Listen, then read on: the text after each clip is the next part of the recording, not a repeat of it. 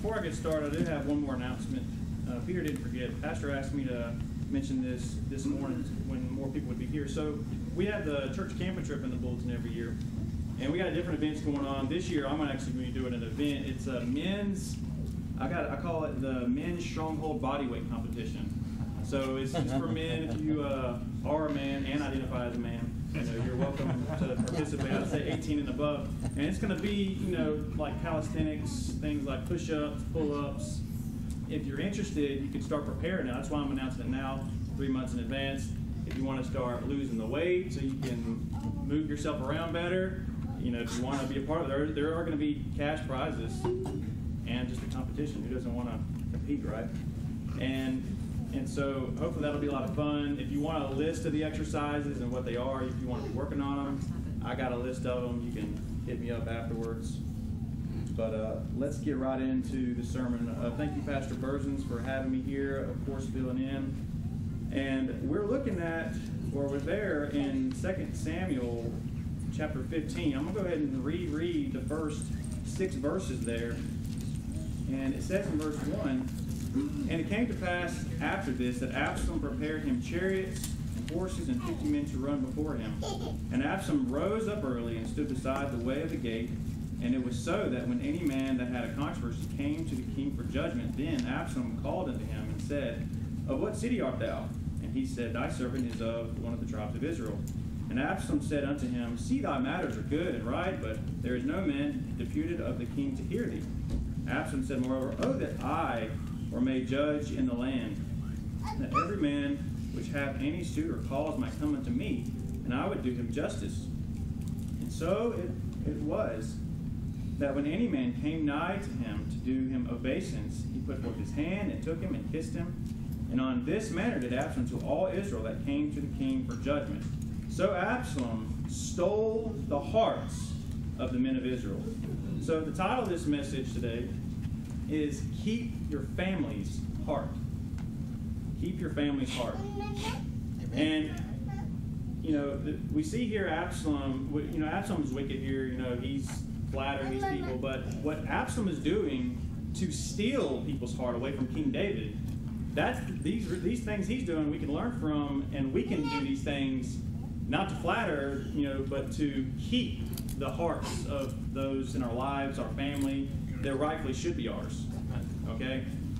So we're going to look at, what Absalom meant for evil. We're going to mean it for good, and we're going to see what we can learn from this situation. And primarily today, I'm going to be talking about your relationships with your children and your relationships with your spouses. Another title I have for this is, instead of keep your family's heart, I have invest in key relationships. Okay? So this sermon is going to be a lot of practical tips and just how to keep your children and your spouse's heart. But you can apply this to other relationships. You say, well, I don't have a wife, or I don't have a husband, or I don't have kids, or my kids are grown, or I'm not married yet. Whatever. You can apply this to whatever relationships you do have or maybe will have. So be internalizing this for yourself. Think about how you could take the principles and the things that I might be mentioning and apply it to yourself. And don't apply it to, oh yeah, my husband or my wife or whoever else. That's what they need to do. No, I want you to be thinking about how can I do this and what can I do, right, to invest in these relationships, to keep this person, whoever it is, the children and the spouse, how can I keep their heart, make sure I don't lose their heart or someone doesn't steal their heart away from me, okay? Like Absalom steals the heart of the children of Israel away from King David, okay? So starting out, we're going to be talking about children first, and a lot of these things will carry over or apply both ways. We're going to be focusing on the children relationships, parents and their children. Keeping your children's heart is what we're talking about first. And I like what I've heard this before. I think successful child rearing has to have 3 things that kind of act as a tripod to have success. And that's number 1, spanking and punishing your children. You got to have that. Amen. The Bible teaches that. Number 2, teaching and educating your children. They need to know what's right and wrong. They need to know the Bible. Those 2 things are important. But I'm going to be mainly focusing on the 3rd leg of the tripod this morning, which is having a loving and a close relationship with your children. You got to have all three.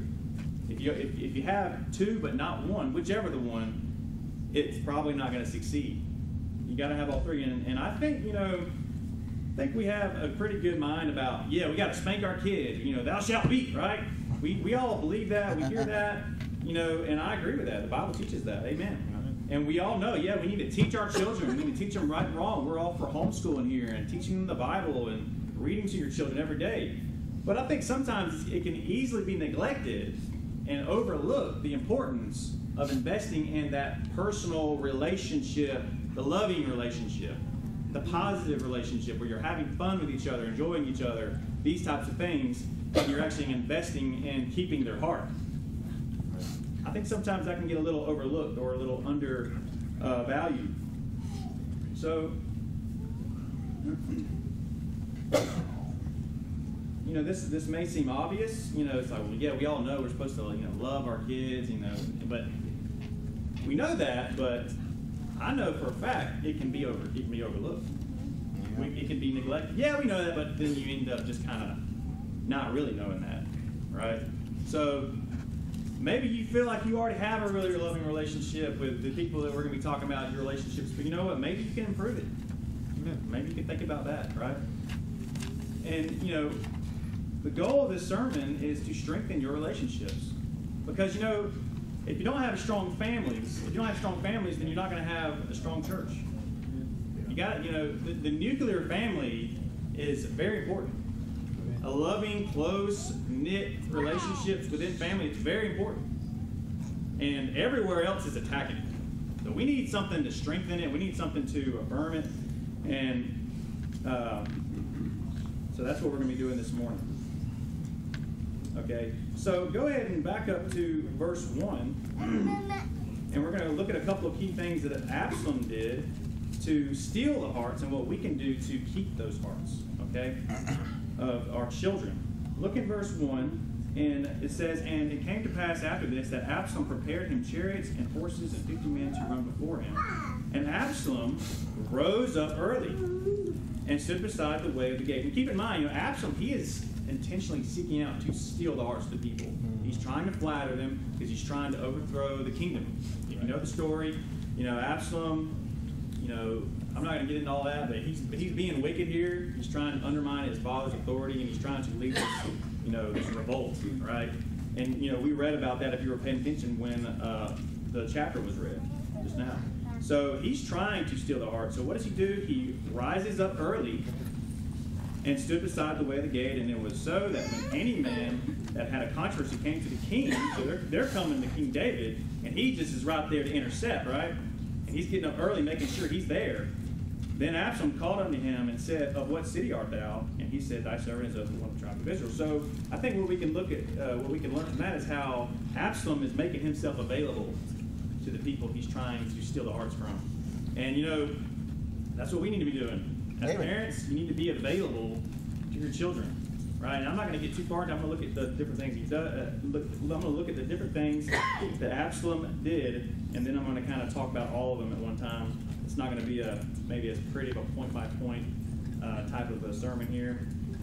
So he's making himself available. Look at verse 3. What else does he do? "And Absalom said unto him, See, thy matters are good and right, but there is no man deputed of the king to hear thee." What is that? What's flattery? But what else is it? He's making them feel cared about and important, right? He's not just available. He's making them feel like, what you're trying to do, what you're into, right? It's important. What you got going on in your life, that matters, right? That's something we need to be doing. Look at verse 5. "And it was so that when any man came nigh to him to do him obeisance, he put forth his hand and took him and kissed him." So he's showing physical affection. He's kissing. He's literally kissing him, right? So make yourself available for your children. Make sure they know it, right? Don't just say, "I'm always there." But do they know that you're there, right? Make sure they know it. Spend time with them, right? Talk to them, listen to them. You need to be making sure they feel like they're important to you by making yourself available, cutting some time out for them, talking to them, actually listening to them, right? don't just be correcting, or the correcting parent. It's just, you're always there to spank, right? And you're always there to teach them something, but you're not really just there for them, right? That's kind of what I'm talking about. And that's what Absalom was doing for them. He's not spanking them. He's not telling them. He's making them feel loved, important. He's available for them. He's trying to point out David. I would say, yeah, David. He's not there for you. It's too bad. He was there for them. We need to be there for our children, listening to them. We need to be to our children someone that they want to tell everything that's going on in their life. Because when we're talking about having their heart, we're talking about having their ear. They love us. They care about our opinion. It actually matters to them, right? We could actually influence them, right? They're not just like listening to us talk to them. They're just like, whatever, right? You could lose their heart. Well, I don't want to get too far ahead of myself here. So, we're all busy, right? We're busy. Maybe we don't feel like we have time to make these type of investments with our relationships here. I'm sure David was very busy too, right? Go ahead and turn to Ephesians chapter 4. But we need to make sure that we're not too busy and that we're not too, consumed with what we got going on in our work to be there and available for our children in these relationships. We ought not to allow our work life or even our service to God cause our relationships to our children to be just completely sacrificed and completely neglected. It could happen. Don't you think that happens? I think it happens. I think I've seen it happen. That's why I'm talking about it. Now, why are you talking about this? Because this is a thing. Neglecting these things, right? Because you get too caught. I love the work. And this is one of the reasons why I'm preaching this. I think we are all about working hard at this church. We're all about the soulwinning. We're all about reading the Bible. We're going to read all these chapters every day. And we're going to do all these things. And these things are great. And we should be doing these things. But keep in mind, there's other things we need to do too that are also important. Don't lose sight of the things that are also important. Don't be like Martha, right? Who's cumbered about, or she's doing all these works and she's cleaning the house, she's getting the food ready or whatever, but then she's missing out on hearing Jesus teach, right? Don't be like that. It's important. It's not what she was doing; it was not important, but her priorities are a little bit screwed up. Don't miss the priority order in your life, because you know what? The relationship with your children and investing in those is a high priority, or it should be. It is important. Maybe you ought to stop with some of the house chores you're doing. Women, wives, right? Moms, or dads, right? Whatever. Maybe you stop, what you're doing every couple hours, and maybe you're like, hey, I'm just gonna play with the kids. I'm gonna talk to them. I'm gonna listen to them. I'm gonna do something they want me to do. Wow. I'm gonna make sure they're enjoying me once a day at least. Nice. Not just spanking, slapping heads and. All right, homeschooling, you did this wrong, you need to write this down, work on it, homework. And it's kind of all negative for them, right? Make sure it's like, hey, I'm not here to spank you. I'm not here to tell you did something wrong. Let's get down on the floor. I'm going to tickle you. We're going to play hide and seek. Depending on the age, maybe not with teenagers, right? Whatever age, I got little kids, so I'm thinking about it's easy for them. You just blow on their stomach, right? Tickle them, hug them. Right? Make sure you're having something positive that you're doing with your children every day. Not just all work, business. We have an appointment, we'll meet for our homeschooling session, and then after that is leave me alone, I'm cooking, cleaning your mess. No. How about figure out a way to get them involved in the work? How about enjoy them? How about they enjoy you? Make sure they are enjoying you. Right? You might think, oh, I love my kids. You're working away, you see them playing by themselves. Oh, I love my kids.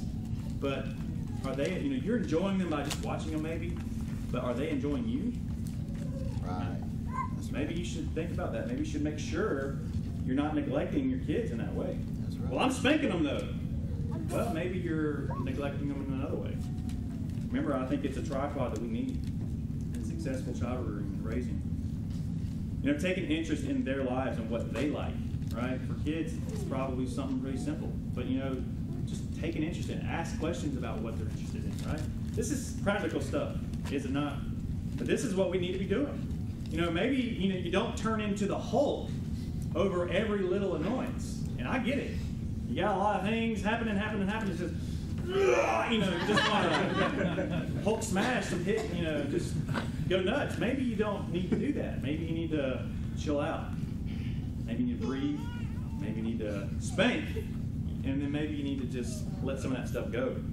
Because this is normal. When you got little kids especially, there's going to, don't get all bent out of shape over all the messes and them not, trying hard enough in their school maybe. Hey, that's going to happen, right? You tell them to do something. You're on a mission. You're do this, and I'm going to do this.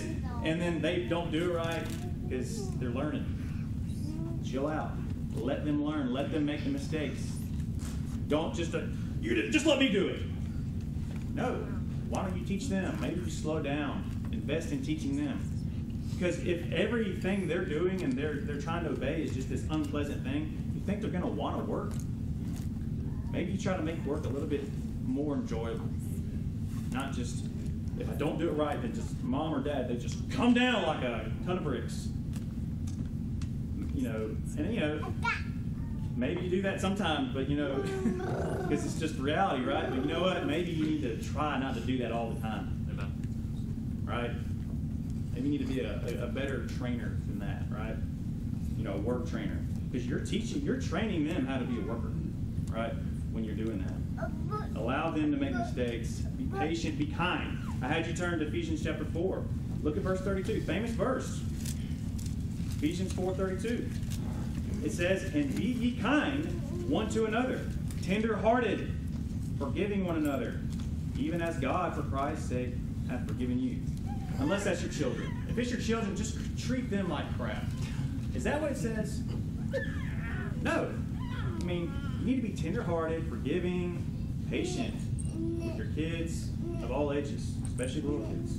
I'm going to be speaking a lot from my personal perspective of having little kids and being a father, and then later I'll be talking a lot about, just the perspective from a husband.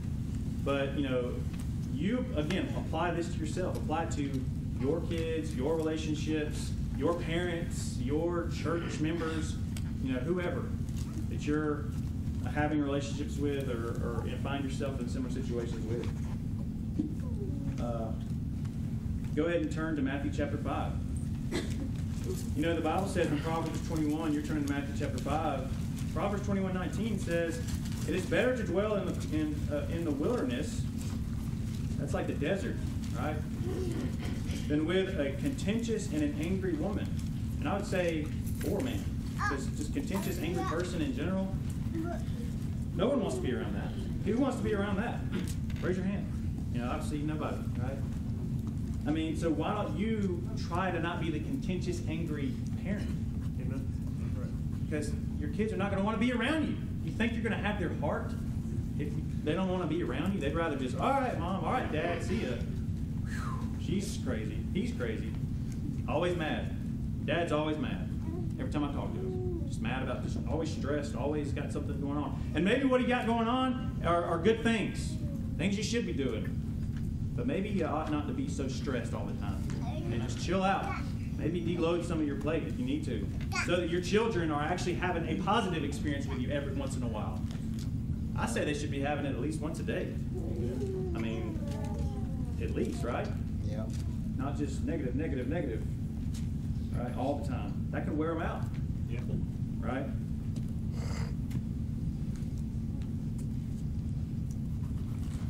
So Matthew chapter 5, verse 9, look at that. I had you turn to Matthew 5, look at verse 9. "Blessed are the peacemakers. Blessed are the peacemakers, for they shall be called as children of God." You should be a source of peace for the children and the relationships in your life. Not just a source of stress, a source of, pain and aggravation, pain in the butt. Again, apply this to yourself, because this could apply to every relationship, right? don't be a source of, just a pain in the butt or just a source of stress for people. Try to be a source of peace for them. Try to bring them joy, whatever that might do. Figure out what someone would like you to do and do it. Make people happy. We're here to serve others. Serve them in this way. Serve me especially. No. But seriously, I like to joke every now and then, but you know what? So go ahead and turn to Colossians chapter 3. Be a source of peace. Don't just be that negative source all the time. You got to have the negativity. You got to have the spanking. Do not take the sermon in the other direction. Yeah. You got to have the rebuke. You did this wrong, son. You're getting a whipping. But then, maybe when it's over, then you can be nice. Yeah. You can give them a hug. Then you can do something, right? That's positive. Don't just like, you messed up. See you later. See you tomorrow. Same time. Gotta have both. You see what I'm saying? Yes. Gotta have both. Very good. I believe that we should be trying to have our children enjoy us. I said this earlier, every day. And maybe your career, as a man especially, right? Maybe women too. Maybe your career or whatever you're doing, it takes up a lot of your time. Maybe it doesn't allow you to even see your kids every day. I would say you might want to really think about changing that if it's possible. Because I think it's really important that you're seeing your kids and interacting with your kids every day to keep their heart. You got to be available, right? Like Absalom's getting up early. He's there. You got to be there. If you're not there, how are you going to really invest in that relationship? I'm going to call him. Well, maybe you could call him. Maybe that'll help. But this is my opinion. I think you need to be there. Look at, I'm going to read, you're in Colossians 3, I'm going to read Deuteronomy 6:5. We know this passage. Homeschooling passage, right? Deuteronomy 6:5, and thou shalt love the Lord thy God with all thine heart, with all thy soul, with all thy might. And these words which I command thee this day shall be in thine heart. And thou shalt teach them diligently unto thy children. And shalt talk of them when thou sittest in thine house, and when thou walkest by the way, and when thou liest down, and when thou risest up. So, that's homeschooling. My wife's got that covered. Okay, well then your wife's going to have your children's heart, but you won't. So when they're a teenager, they might care what mama thinks, but dad, he was never there. He don't know what I got going on. Who cares what he thinks? And then the boyfriend steals the heart, and then the girlfriend has their heart. I mean, you should have it, but you were too busy. And we got to work, you got to provide, you got to do what you got to do, sacrifice. But you know what? Know when you're crossing the line too. Know when you're neglecting your kids' relationships, because that's important. There's a balance we need to find, and this is important to make a conscious effort to make sure you're doing it. And I think sometimes we get so caught up with we got to work, we got to provide, we got to get the overtime. We got to do. The women, they got to do the laundry, the cleaning, whatever they're doing at home, and they're there all day, and they could still just not a single positive interaction all day. You gotta be able to stop, take back, and it doesn't take that much time. 5 minutes. I mean, that's so little, but you could do so much in just a little bit of time. Just every day, a little bit. Just ask them how their day was. What'd you have for lunch? Did you have any dreams? What'd you dream about last night? Right? What'd you do today? Did you have a good day? I love you. It doesn't take that much time, does it? Giving them a hug. Tell them a joke. Tell them a dad joke. I love dad jokes, right? Because they're little, right? Make them laugh. Watch a funny video with them. Do something enjoyable with them. Just a little bit of time. It doesn't take much. That little bit of investment, though, can add up over a long period of time. And if you have a job and I can't change my job. I have a job and this is how it is. Well, you need to make up that time later then. I'm going to get to this later. I don't remember where exactly in my notes this is. If I get to it again, I'll get to it again. But Solomon, he had a commission, a job where he had like a certain amount of men every month to work on, the building of the temple and these different things. And he had them gone for a whole month out of 3. So they would be gone a month, and then they would spend the next 2 months at home. Why not just have them all there all the time? Because the home life is important too. And even Solomon knew that. And I'm not saying what he did was exactly right, but he had some wisdom. And I think we could probably learn from that. Just have some common sense about that. When they're born, you have their heart. But you can lose it. It could be stolen, like we saw with Absalom. They can, someone could steal your child's heart. If you're not there, if you're not really stepping up like you're supposed to be doing, like King David wasn't, for whatever reason. Maybe he was working real hard too, right? Or whatever. But he just kind of had a habit of neglecting relationships. And we're going to talk more about David in his other failed relationships later. He was a great man of God. But he had some failures. We don't want to be like David in the areas that he was a failure. Right? He was a failure in the area of, not neglecting his children. About the stories of his children, right? And Absalom was his son. The fact that he even wanted to do this says a lot. Yeah. He's obviously neglecting the nation of Israel to a degree. If they're feeling like they can't really talk to the king because he's just, right? Maybe he should have worked on that. And obviously you can only do so much, but we need to be doing what we can at least, right? Had you turn, I haven't gotten there yet. So I kind of mentioned this earlier. The Bible says in Proverbs 29:15, it says, "The rod and reproof give wisdom, but a child left to himself bringeth his mother to shame." Well, yeah, I do spank my child. I spank them. I give them the rod, and I give them the reproof. So they're not left to themselves. But maybe you're leaving them to themselves in other ways, though. Maybe you're neglecting them in other ways because they never enjoy you. You never enjoy them. You're just all work, no play, right? That's a kind of leaving them to themselves. Leaving them with a need, an emotional need, that now they're going to find somewhere on TV, some celebrity. Now it's going to be their hero, right? Or they're, like I said, their friend. And they're really going to care about what their dumb, idiot teenage friend thinks. Yeah. But they're not going to care about what you, that has hopefully a lot of wisdom, think. So maybe think about that. Make the right investments. Don't lose their heart. Keep your children's heart. And don't think that you can't be their friend and be the one who disciplines and punishes. You can do both. Amen. I've heard that before. Well, I was the father. I can't, be your friend. You can be both. You can do all things through Christ who strengthens you, actually, right? I think you don't have to choose. You need to do both. You need to do both. You need to correct, you need to reprove them, but you also need to be their friend, someone they love, someone that shows love for them.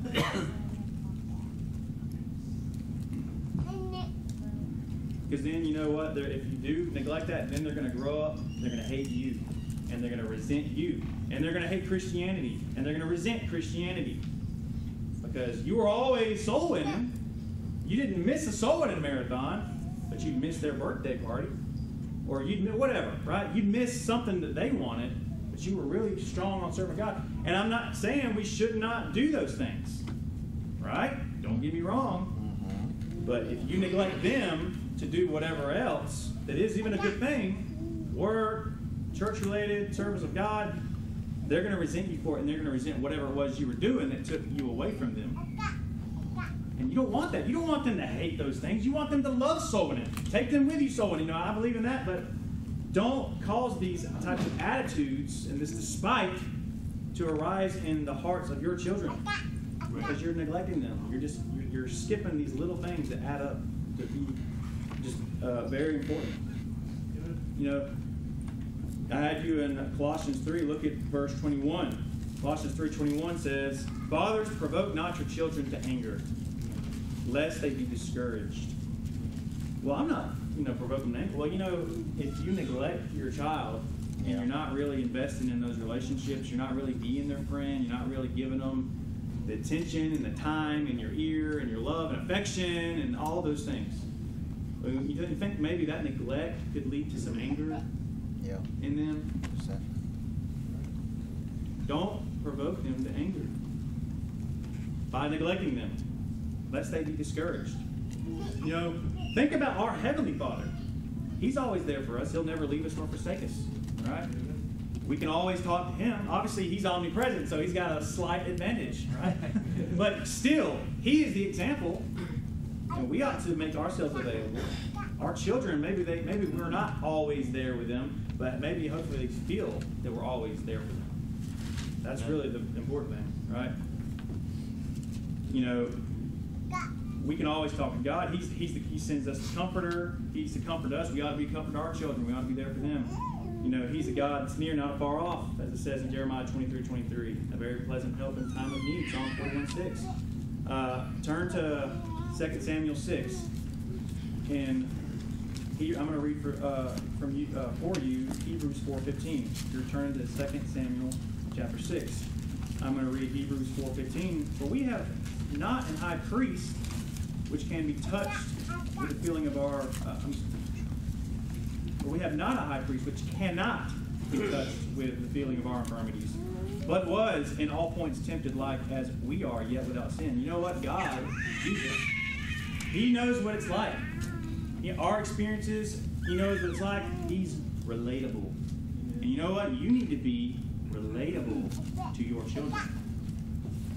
Don't just be this righteous standard that never is vulnerable, never does anything wrong. You need to, be real with them. Tell them what you've struggled with. Tell them your failures. They're going to respect you more for it, not less, actually. In fact, I can't show that side of myself to them because they need to respect me. They need to view me a certain way. Actually, if you're just trying to be righteous and you're being real with them, they're going to respect that way more. And now you're relatable. Now you're going to be able to have something in common. Now, they got their struggles. You can tell them how it was like for you in a similar situation and how you understand. You know what it's like. You know how it feels. That's going to help. That's going to be an investment in that key relationship right there. That's how God is for us. He knows our infirmities. He went through the same things. And when you read the Bible, Jesus is relatable. You read through the Gospels, you hear the things he went through. He had, I'm not going to get into all that, but he's relatable.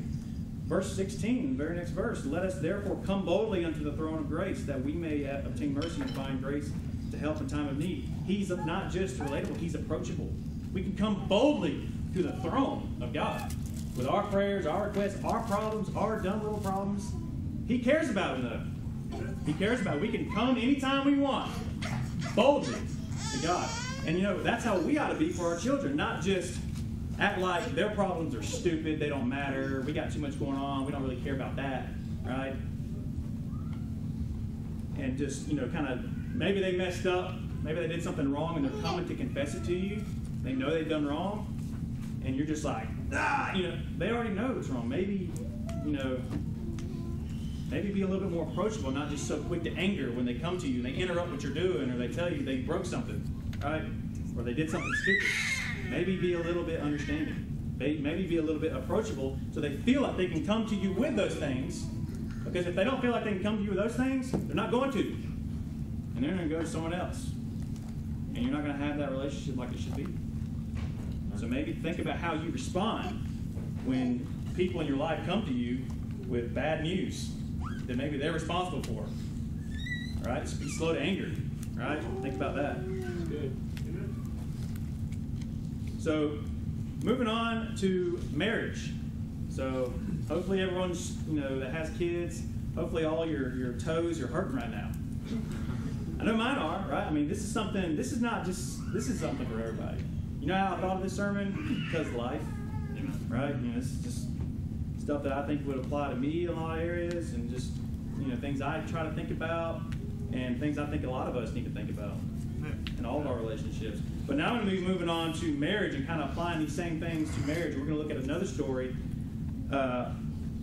keeping in mind the same things with Absalom, but now we're going to look at another failure of David. Poor David, right? He's getting beat up this morning. Obviously to have a successful marriage and to really have a good investment in that relationship, you got to be doing the obvious things. Colossians 3:8. I had you turn to 2 Samuel. I'm going to read Colossians 3:18 and 19. We all know this. Hopefully, if you don't, well, now you're about to. Colossians 3:18. Wives, submit yourselves unto your own husbands, as is fit in the Lord. And see, that word submit actually means to submit. It means to obey. It means to do what he says, if you didn't know that. You go back to the Greek, submit means submit. Okay? Husbands, love your wives. And be not bitter against them. You got to have this. This is like the foundational, fundamental things. You got to have it. But I'm going to go a little bit further, get a little more detail, get a little more practical, hopefully, in the area specifically of investing with in the relationship itself. And so look at 1 Samuel chapter 6. I'm going to read actually. So we're talking about the story of David and Michal. Okay, David's very first wife. He had multiple wives and concubines. His first wife was Michal, and David did not keep her heart. She started out loving him, but then she did not love him anymore. She actually hated him and she despised him. And we're going to see that. See some of the failures. See what led up to it a little bit. In 1 Samuel 18:20 it says, and Michal, Saul's daughter, loved David. She loved him. And they told Saul, and the thing pleased him. So they got married. You know, hopefully when you start your marriage, you have your spouse's heart. Because if you don't, I mean, hopefully you can earn it later, or you can win it, you know. But usually, I'd say most marriages, they start out and you love each other.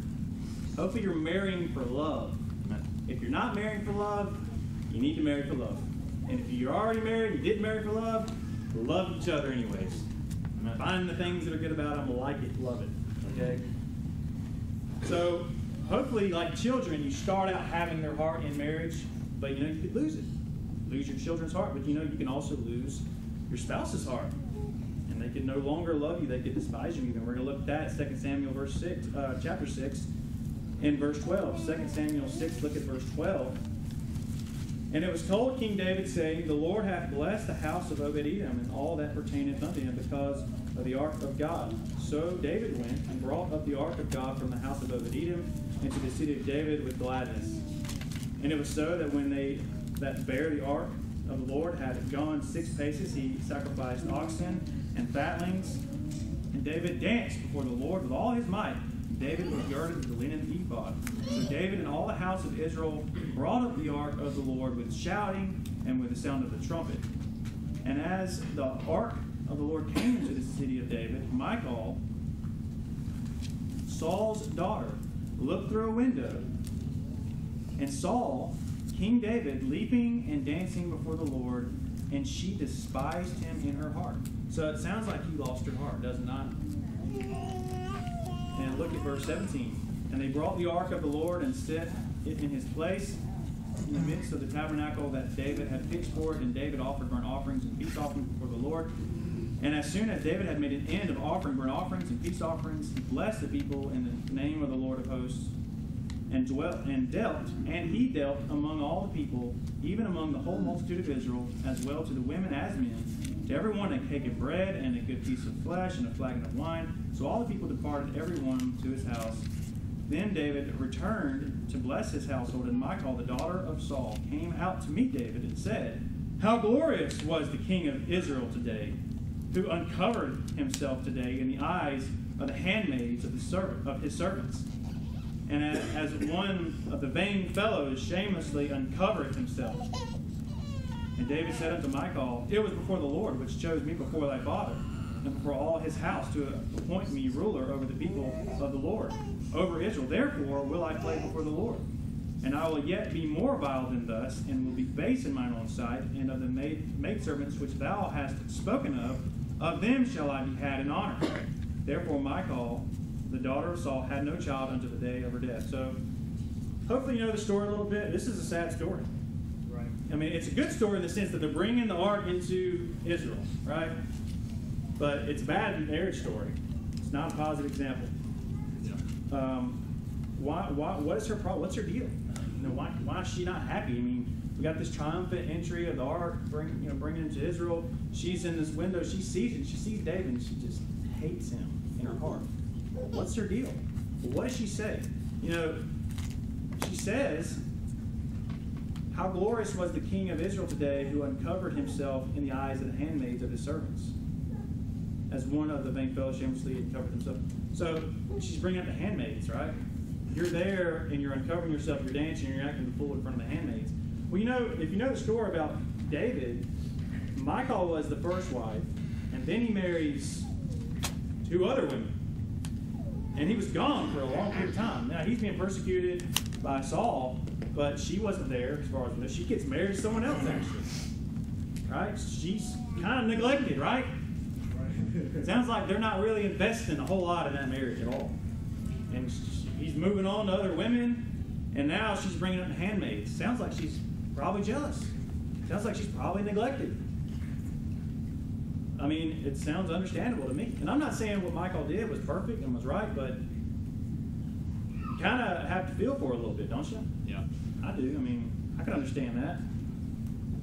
And of course, David, he responds wrongfully because he's being, disrespected, and that's what men want. They want to be reverenced. She's being irreverent. So it's just a bad snowball effect in the wrong direction. And what does it lead to?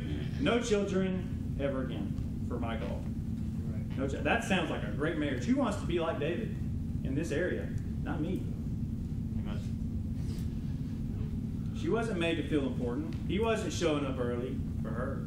He wasn't making what she had going on in her life feel important, right? He wasn't showing her the physical touch. I mean, he's so busy. I mean, he's all busy about the things of God. I'm not saying that's bad, that he shouldn't have been doing that. But maybe she could have been there with him. Maybe she could have been among the handmaidens. Not just off in some balcony somewhere, nothing to do with it, away, not included. I'll get to you when I get to you. Now she despises the things of God, I think too. That's not what you want to do as a husband. You don't want to neglect this relationship. Your marriage is the most important human relationship you'll ever have. Don't neglect it. Okay? We need to do the same types of things for the children. We're going to see a lot of the same things I'm applied to the marriage now. We need to be listening to our wife or our husband. Listen to them. Enjoy them. Make sure they're enjoying you. Right? Be a source of pleasure for them. Be a source of peace for them. Not just all work, no play. We got this. That's it. See you tomorrow. Business. It's not a business relationship. It's a marriage. There's a difference. You ought to love your spouse. You ought to be loving to your spouse in these ways. Every day. Multiple times a day. Make yourself available in that way. It's important. Unless you want to be a failure and a loser and have a loser marriage. And I don't have multiple wives. We're not supposed to have multiple wives and other spouses and concubines. So if one marriage, doesn't work out, well, that's okay. I'll just move on to the handmaids. That's not an option. So maybe we need to invest in these relationships. Maybe you need to work on your marriage every day. Work on it before it needs work. Because it does need work before you think it does. You need to be working on it every day. Turn to Proverbs 18.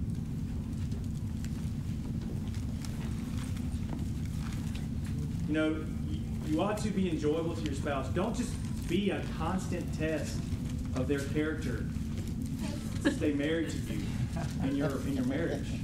Like, oh man, he's a real delight, but I gotta stay married to him. I gotta be faithful. I gotta submit, even though maybe you try not to be that for your spouse. Maybe you make it easy to be married to you, right? What kind of a spouse are you? Maybe you can try to make it easy to be married to you. How do you do that? Care about them. Do things for them. Serve them. Think about what they want. Figure out what they want. And give it to them. Listen to them. What do you want? What do you like? What do you feel like is not happening that you want to happen? Make it happen. Give it to them. I don't feel like I see you enough. See them more. I don't feel like I spend enough time with you. Spend more time with them. Or your marriage is going to suffer. But I got to work. I got to go soul winning. Do both. Maybe cut back a little bit on the one and do both. You need balance. You need both. Maybe you need to go on some dates with your spouse. We're already married. We don't need to date. Yeah, you do. You need to date. Maybe you can get you a trustworthy babysitter. I mean, I don't believe you should just give your kids off to just anybody. I don't give my kids off to anybody. Amen. Except for my parents and my wife's parents. That's it. Wow. But, you know, I can get them to babysit sometimes. Me and Katie, we can go on a date. If you got older kids, you got it even better. You got a babysitter right there, right? Get you a babysitter. Maybe start going on some dates so you can talk, you can listen, you can laugh with them. Laugh with your spouse. When's the last time you and your spouse laughed together? Just the two of you. Not at church with other people there. Just the two of you. Huh? Maybe you ought to work on laughing. Maybe you should tell your wife a joke. Tell her a dad joke. See if she likes them. My wife loves them. Not really. She likes some of them. Why don't you be silly with each other? Maybe you could flirt with each other. You know, I mean, I know this is real profound. Maybe you could relieve some of their workload. I bet they'd love that. You're so busy, I bet they're busy too. Maybe think about how you can deload some of their work. Make their life easier. Won't you just be so sweet to them like that? I bet that. See, we're talking about earning some brownie points. With all these relationships, we're talking about getting some brownie points. Okay? Why don't you do something thoughtful for them? Why don't you, let them go for a run or go for a walk? My wife, she likes to go for runs. Right? So who do you think's the babysitter letting that happen? Wonderful me. No, I'm just kidding. But you need to let your wife do the things she feels like she needs to do, she wants to do. Let her do it. Yeah, I mean, I know you're the one who's in charge. You're the man of the house. But, there's nothing wrong with every now and then you taking the kids and letting her go get her nails done or letting her go run a couple of miles or whatever. Maybe you should do that. Whatever your wife or your husband wants, if there's no reason not to give it to them, give it to them. It's going to make your marriage better. Who thinks this is going to make your marriage worse? This is kind of just common sense, isn't it? Well, why are we not doing this? Because it's easy to neglect. That's why. It's easy to just let these things slip. We don't think it's as important as what it really is. And you know what? You can lose your wife's heart and be miserable and be a failure. I don't want that. I don't want that for my marriage. I don't want that for your marriages either. Y'all's marriages. Why am I preaching this? Because I care about the families and the marriages and the children, parent relationships, the relationships in this church. I care about them. I want it to be strong. I want them to be good. I want them to be solid so we can have a solid church, so we can actually do more things for God. Amen. Right? Why don't you write a poem for your wife? Write her a love letter. Roses are red. Right? Do something like that. Get her some flowers. Give them a massage. Now I'm talking about more from the perspective of the husband, but wives, maybe don't get your husband flowers. Maybe get him something, or just do something. Give him the massage. He'll probably like that. Talk to them. Hey, be nice to them. Be nice to your spouse. Be nice to your husband. Don't just, I gotta obey. Yeah, but besides just obeying and why don't you be nice? That goes a long way. Oh. Did I have you turn to Proverbs 18? Yeah. Well, we're there now. Go ahead and look at Proverbs 18. Look at verse 20. You had to be nice to get a wife. Let's look at that. So, Proverbs 18, verse 20. A man's belly shall be satisfied with the fruit of his mouth. That's the things you say. And with the increase of his lips shall he be filled. You know what that's teaching? Be nice with your mouth. Look at verse 21. Death and life are in the power of the tongue. Things you say, and they that love it shall eat the fruit thereof. You know what that's teaching you? Be nice with your mouth. Right? Think about what you're saying, how it's going to affect you and others. Verse 22. Whoso findeth a wife findeth a good thing and obtaineth favor of the Lord. Verse 23. The poor useth entreaties. That means they're nice with their mouth. They're humble with what they say. But the rich answereth roughly. What's that teaching? Be nice with your mouth. Essentially, verse 24, a man that hath friends must show himself friendly. Got to be nice to others to have friends. I don't have any friends. Well, maybe you're not nice enough. Yeah. Maybe you're fake. Maybe you're doing something wrong. Okay? You got to be friendly and nice to have friends. You got to be nice with your mouth. And there's a friend that sticketh closer than a brother. So 20, be nice with your mouth. 21, be nice with your mouth. Verse 22, hey, if you found a wife, you found a good thing. 23, be nice with your mouth. 24, be nice with your mouth. I think maybe you have to be nice with your mouth to get a wife. Obviously, you got to be nice. You got to sweet talk. You got to be someone that she likes. And why stop when you're already married? Oh, we're married? Done with that. You got to be nice to her no more. Why don't you still tell her the sweet little nothings and little cute messages or whatever you were doing when you were dating? Why don't you keep that going? And don't be falsely advertising the relationship. You're doing, oh, I love you too. Oh, I miss you. Kisses, exes, whatever. And then, oh, married? Oh. Hadn't talked to him in a week. He comes home, goes to bed. He's on his phone. Huh? On his phone, not talking to me.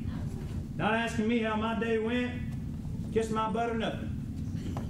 He just don't talk to me. He ain't nice to me. And when he does talk, just, I'm busy, right? Or she's busy. She's too busy to be nice to you. Wives, are you too busy to be nice to your husband?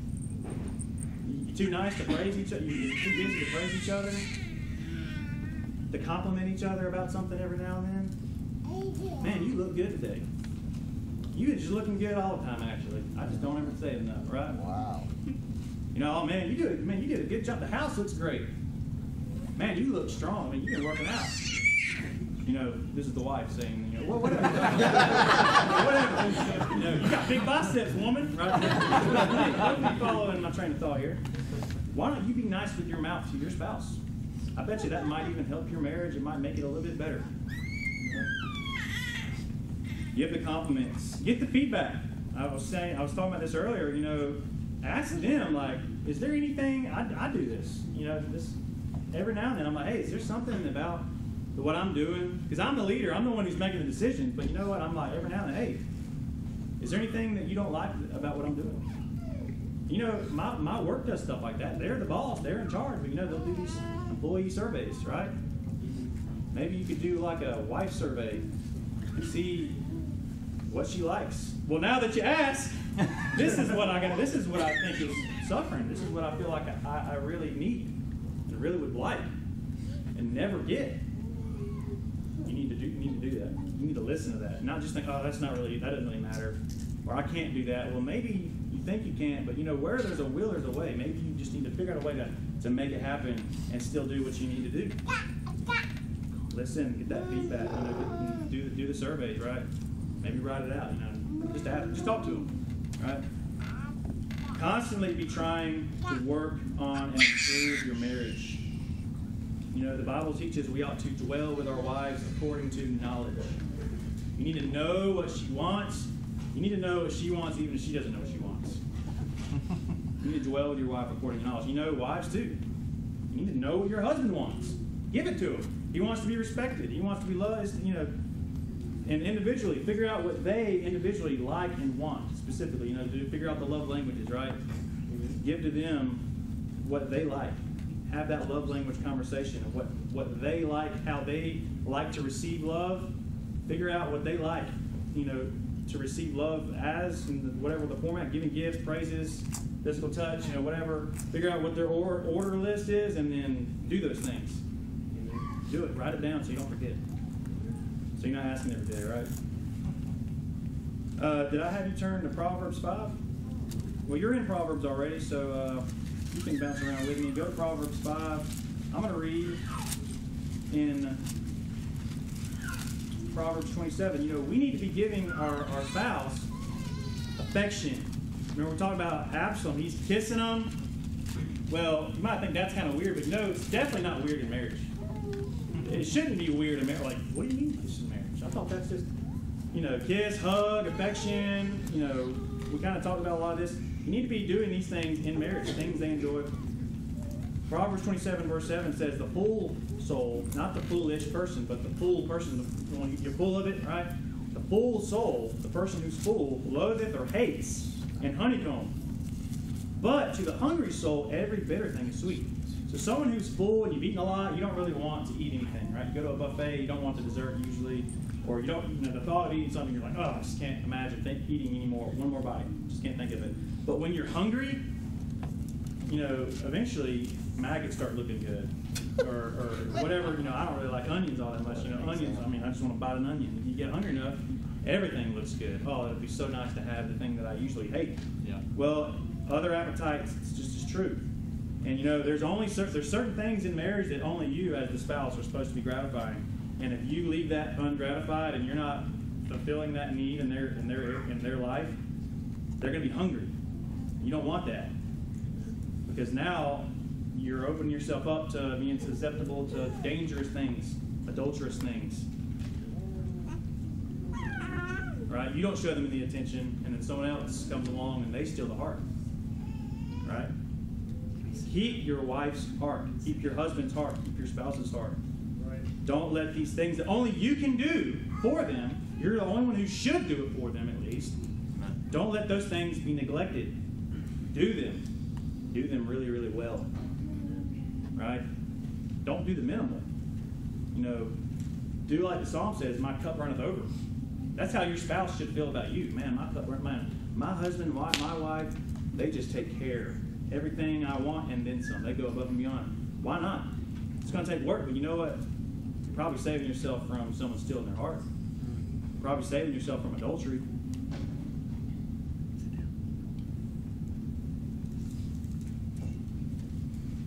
You know, your relationships, I like this analogy, your relationships is like a fuel tank in your car. You know, you want those brownie points, those positive interactions, those good, enjoyable things.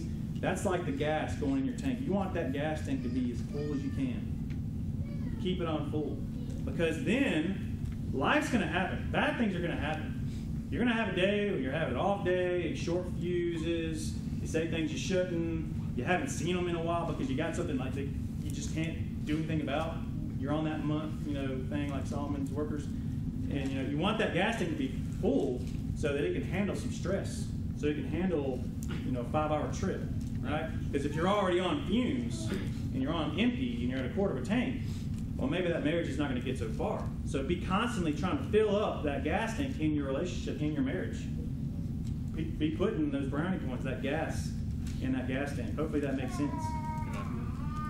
You know, you have a stressful day, you got bad circumstances, somebody gets cancer. Well, if you got a full tank, then that's probably going to help the situation. Don't you think? Be working on that. So you can handle the stresses that life might throw at you. Look at Proverbs chapter 5 in verse 1. It says, my son, attend unto my wisdom, and bow thine ear to my understanding, that thou mayest regard discretion, and that thy lips may keep knowledge. For the lips of a strange woman drop as an honeycomb, and her mouth is smoother than oil, but her end is bitter as wormwood, sharp as a two-edged sword. A strange woman is the whorish, adulterous woman, not your wife. She's smooth, but her end is bitter. She's going to lead to your death and destruction. Her feet go down to death, her steps take all in hell. Verse 5. Look at verse 14, skip down. It says, because he was mixed up with this wrong woman, he says, I was almost in all evil in the midst of the congregation and assembly. How are we going to solve the problem of the strange woman? Well, you're going to be married and you're going to be satisfied with your spouse, with your wife. Look at verse 15. Drink waters out of thine own cistern and running waters out of thine own well. What does waters have to do with your wife? Stay with me. Let thy fountains be dispersed abroad in rivers of waters in the streets. Be satisfied with your water. Let it be yours. Let thy fountains be dispersed abroad. You got a bountiful supply of your waters at hand, ready and available. Anytime you want to drink, you got to drink. It's yours, right? This is picturing your wife. I'm going to show you that in a minute. Let thy fountains, your relationship with your spouse, let them be only thine own and not strangers with thee. Let thy fountain be blessed and rejoice with the wife of thy youth. Because that's what we're talking about. Keep them satisfied. Be satisfied with your spouse. Look at verse 19. Let her be as the loving hind and pleasant roe. Let her breast satisfy thee at all times. At all times. And be thou ravished always. Always with her love.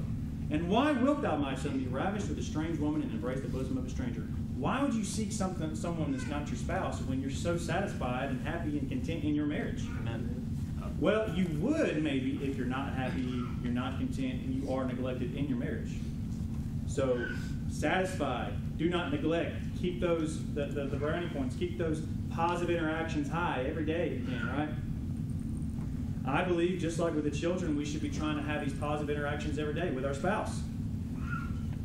Because and I'm not going to get to it, or read this, you can turn to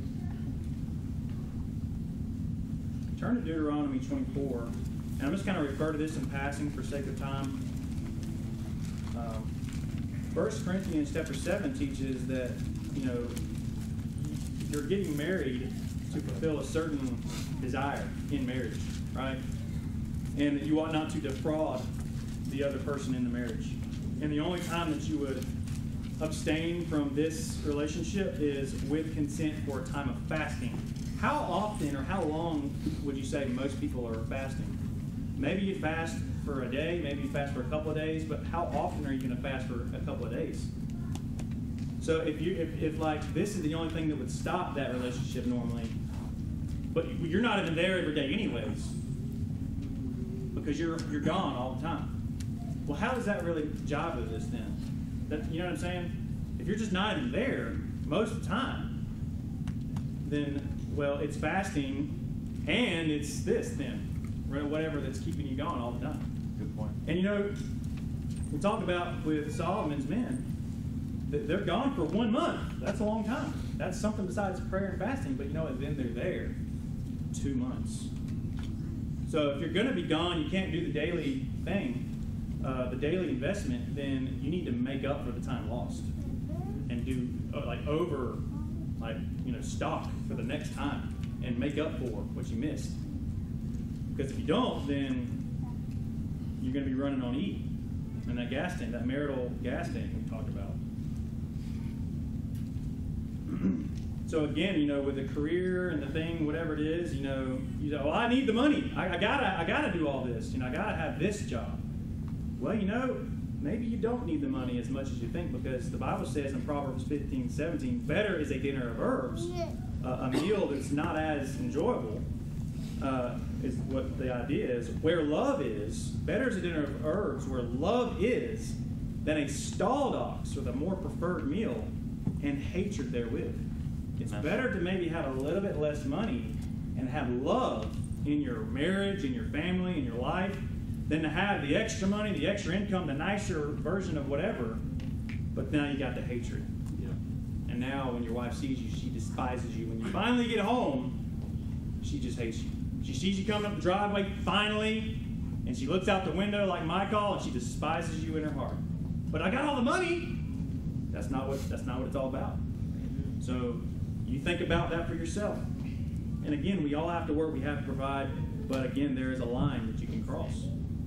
Amen. And when you're starting to neglect things you should not neglect. Deuteronomy 24, look at verse 5, where I had to turn. Deuteronomy 24:5 stresses the importance of time together and working on marriage. Time together within marriage, and just the importance of working on your marriage. When a man had taken a new wife, so this is when you're first married, so it's not necessarily just when you've been married for years. He shall not go out to war, neither shall he be charged with any business, but he shall be free at home 1 year, and shall cheer up his wife, which she had taken. And it's not that she's sad and depressed, it's just that you need to be working on this relationship. When you first get married, you need to be there for the first year. You don't need to be going off to war. You don't need to be doing any other business. You need to be there, investing in this key relationship, your marriage, cheering up your wife. This is talking about making her happy. This is talking about doing all the things I've been talking about, listening to her, whatever she likes. Cheering is her being happy. Cheer your wife. When's the last time you cheered up your wife? Your sad, sad wife. No, I'm just kidding. So, make your wife happy. Invest in that relationship. Because again, this is something that's even a priority after you're married. Because again, we saw the 1 month, 2 month ratio being taken away. And you might think, turn to Luke chapter 14, you might think of this scripture, maybe you have, this is something I thought of as how to reconcile these different ideas. Because I'm stressing the importance of investing in your marriage, your children, in your families, relationships. But look at Luke 14 and verse 26. Luke 14 verse 26, some people might say, well, what about Luke 14:26, where it says, if any man come to me and hate not his father and his mother and wife and children and brethren and sisters, yea, and his own life also, he cannot be my disciple. And you might think, well, I want to be a disciple of Jesus, so my marriage is just, screw it.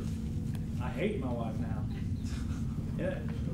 When he's talking about hating, obviously he's not talking about feeling hatred for your spouse. He's talking about the sacrifices that will come and the stresses that will come on those relationships or there could have been wedgie between those relationships in Christ, especially if they're like an unsaved spouse or they don't consent to the things of God. But even if you and your wife are on the same page with the things of God, it can still take a toll. So is this teaching to just go ahead and neglect your wife? Or neglect your children? And neglect yourself? Just don't take a bath. Don't just brush your teeth because you got to be disciple and you just got to skip that so you can do more soul winning. Okay, well, I don't think so. Let's keep going. Let's skip down and look at verse 33, where he kind of wraps up this teaching. He says, "So likewise, whosoever he be of you that forsaketh not all that he hath, he cannot be my disciple." So is he saying, forsake your wife? Just divorce her, I guess, now. Just forsake her. Just forsake her, forsake your children, and just hopefully they'll turn out okay. No. Obviously, he's using extreme language, but he's not just saying just have a bad marriage, neglect your wife, because there's a whole other rest of the Bible that stresses the importance of cheering up your wife, first year. So I guess you can't be a disciple of Christ if you just got married. No, that's not what it's teaching. There's a balance is what it's teaching, right? So serving God will take away from your marriage, some, right? And will add stresses. Think about, Pastor Berzins, he lost his job. You think that maybe stressed their marriage a little bit? Or just all the work he's doing here? I think that might, put a strain on the marriage, or, there are strains and stresses, and in a sense, it's like you hate that relationship, but it's about having the priority of Christ being higher. But right after Christ in your life, serving Him, is your wife, and you can do both. And the Bible teaches that we ought not to be righteous over much.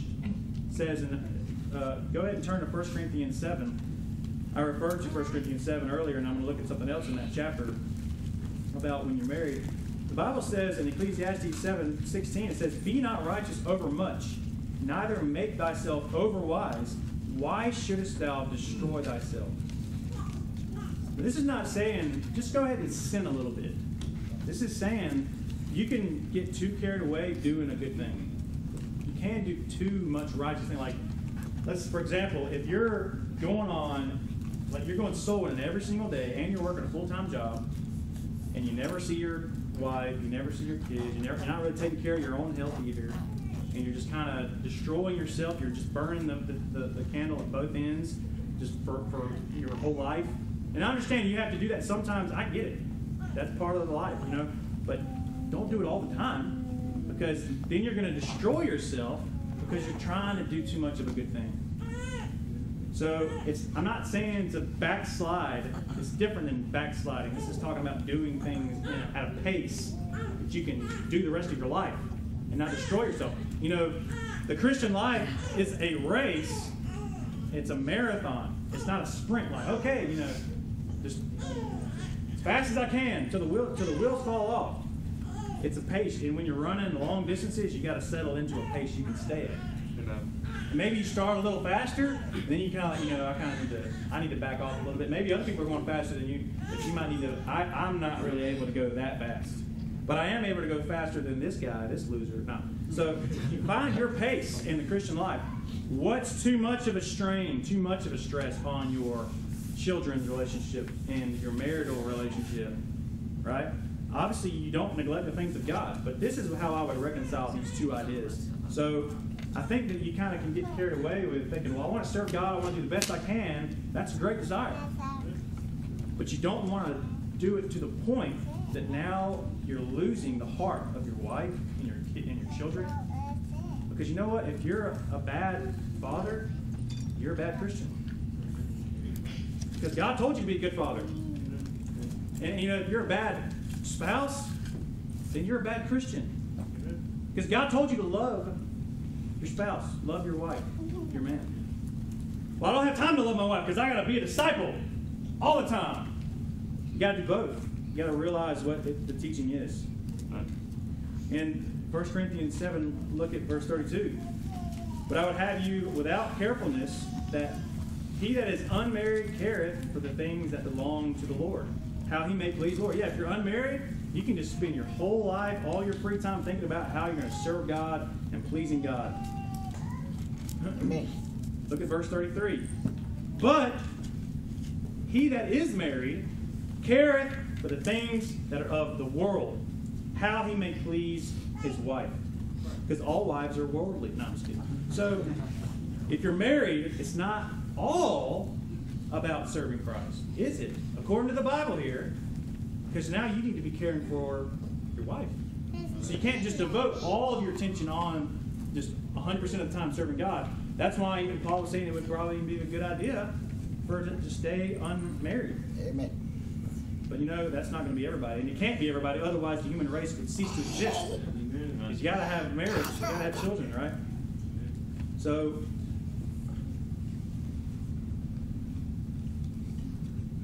just kind of skimming through here, see what I want to mention in closing.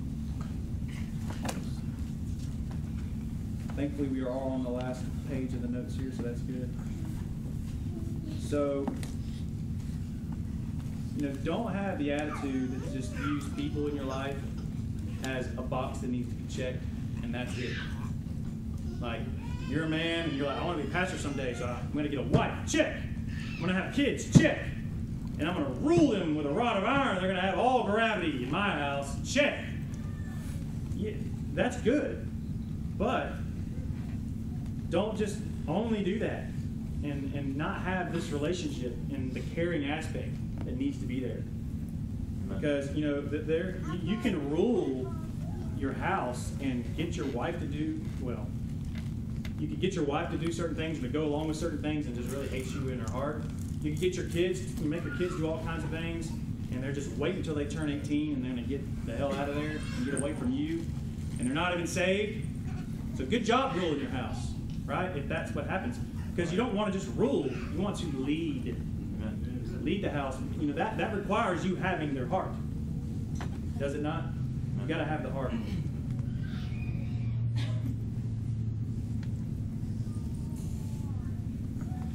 And again, apply this to church family.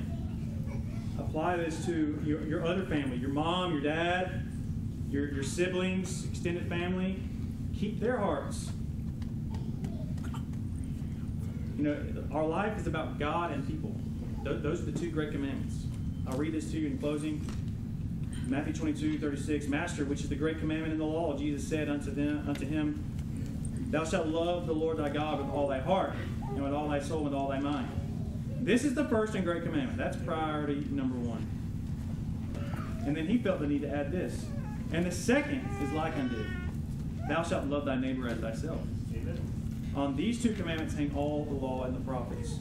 Right. And you know who's more important than your neighbor? Your children. You know who's more important than your children and your neighbor? Your spouse.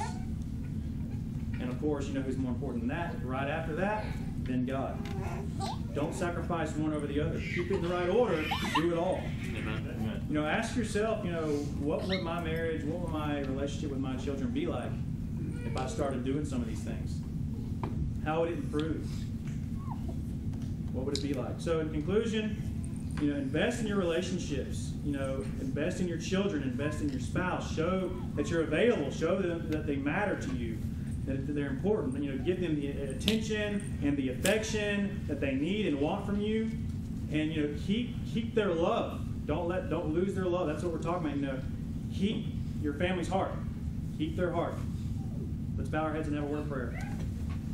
Dear Lord, thank you for your word. Thank you for the wisdom we can take from it to learn how we can have happy and fulfilling lives and relationships with our key relationships in our life. I pray that you would help us to have strong families in this church, and that this sermon was a blessing to the families here and the marriages here. And in Jesus' name I pray, amen.